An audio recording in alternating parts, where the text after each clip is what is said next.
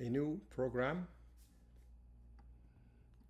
that I'm working with at the moment from CFX. You can see the cone beam has been segmented. The teeth are pretty well defined. You can even see the delacerations here. There is now an ortho module into this system where you can move teeth and do, simple movements, but it will get way better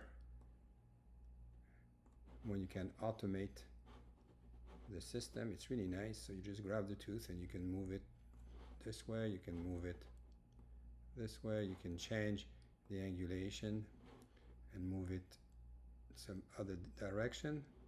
You can correct the torque by rotation.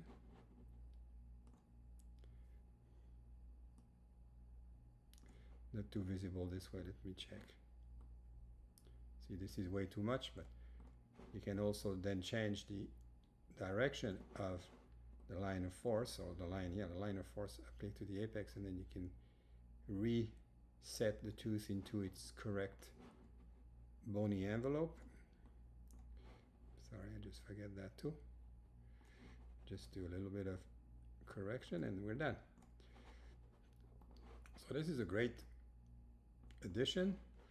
You still need some improvements obviously, but it's really nice. So what I did is I basically corrected the malocclusion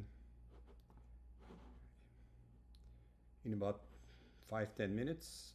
In purple you can see the before, and in white the after. So it took me about less than 10 minutes. It's not perfect, I would just want to show you that it's totally feasible. And this is not automatic yet, but it will get to a much higher standard pretty soon, and I think these programs have a bright future. Thank you.